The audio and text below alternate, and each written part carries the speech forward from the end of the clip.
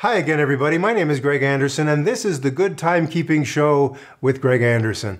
So a few days ago, I showed you this Oceanus watch that I just purchased, and there are a couple things about it that I didn't tell you in that video, and I think they're kind of cool. So let's just talk about, it's a very simple watch, just the three hands and the little date window there. And most of the time, it's just going to run like a regular old clock and doesn't do anything too extraordinary, just tick, tick, tick every second. But what happens when it's time to advance the date, from one day to the next?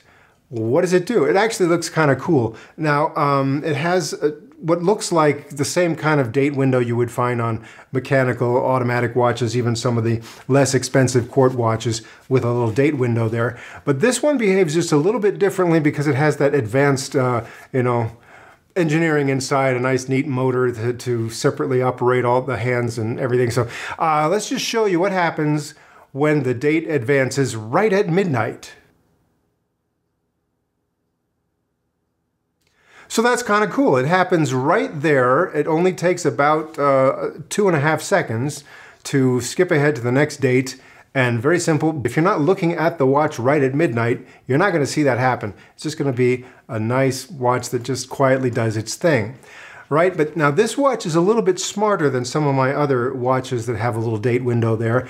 This one knows the difference between a month that only has 30 days and a month that has 31 days. So if it's the last day of a 30-day month and you reach midnight and it has to advance to the first of the month, well, this one will go ahead and advance 2 dates forward to get to the number 1 again. And this is what that looks like.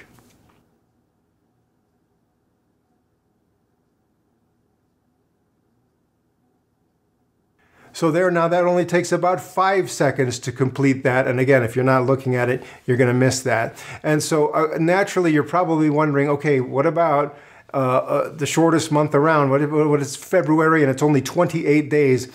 What does it do then to advance to the 1st of March? Let me show you what that looks like.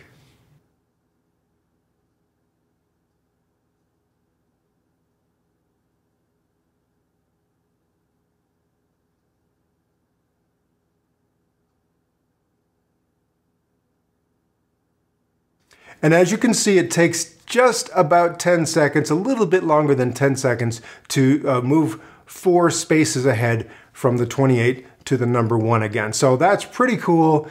And again, if you're not looking right at the watch at midnight, you're going to miss that. So now, compared to some of my other watches that do that, it might take an hour to advance just 1 date, or it might take, for a watch like this that has a day and date window, it might take a few hours to complete that whole, transition from one date to the next. So it's pretty cool that this happens like this. Now this makes me think of, what about one other thing?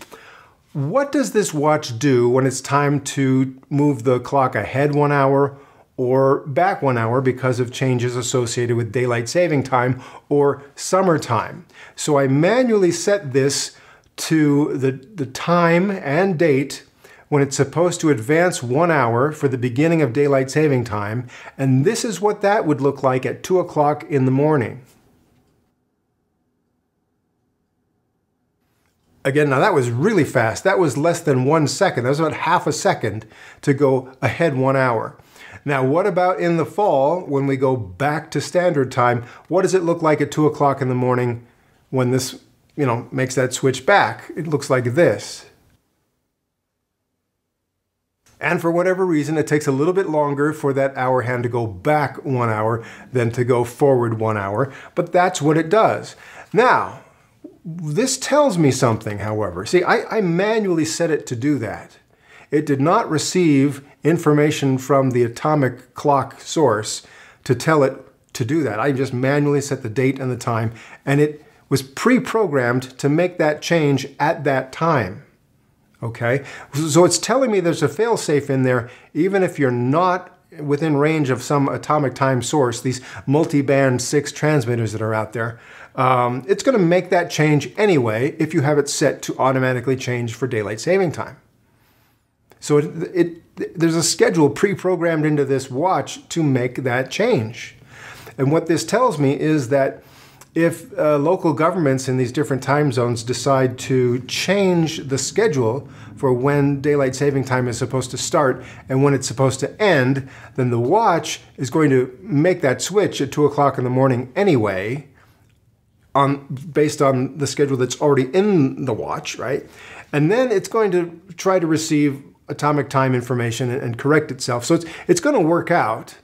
But again, if those rules for when daylight saving time stops and starts, if those rules change, then the watch is going to behave a little bit differently than you might expect because, you know, the watch doesn't know that governments might make those changes. Now, here in the United States, there's a move afoot to leave us on daylight saving time year-round and not be switching back and forth here in the continental United States. So if that happens, then I would go in here and I would set this to stay on daylight saving time year-round, and then, you know, there would be no change.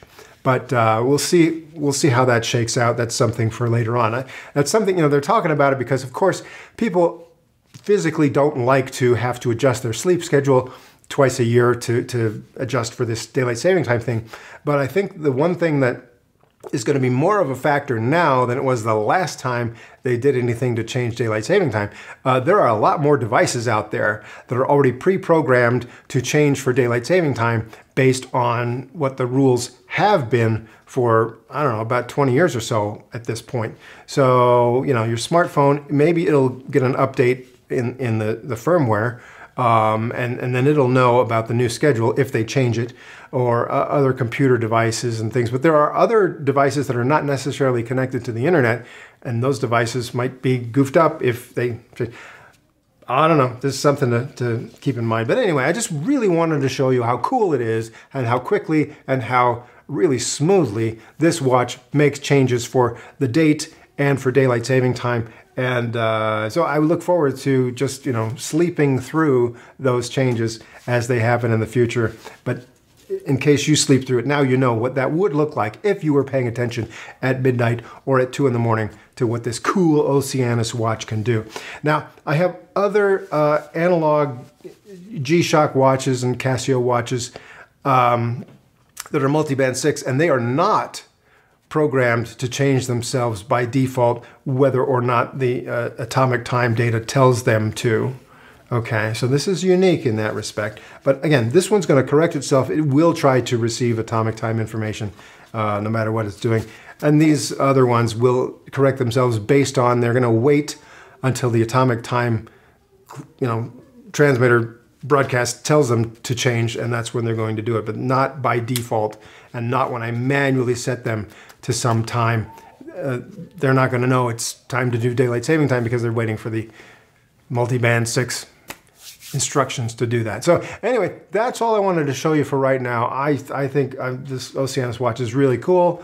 So if you're thinking about getting one, I'm just trying to show you everything I know about this Oceanus watch so you can make up your mind whether you want one or not. And that's what I'm doing here on the Good Timekeeping Show. I hope you'll join me for the next episode, which is coming very soon.